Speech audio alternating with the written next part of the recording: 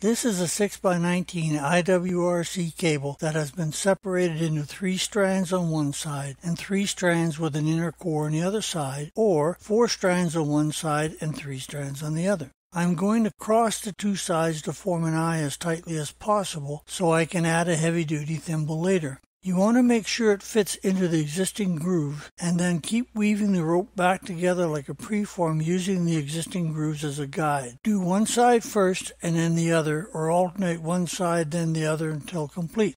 A large diameter cable will be hard to bend into a tight loop. In the field, you're probably not going to be able to complete this task with wires larger than 1/2 inch in diameter. When both sides are complete, you will weave the strands together to form the tail.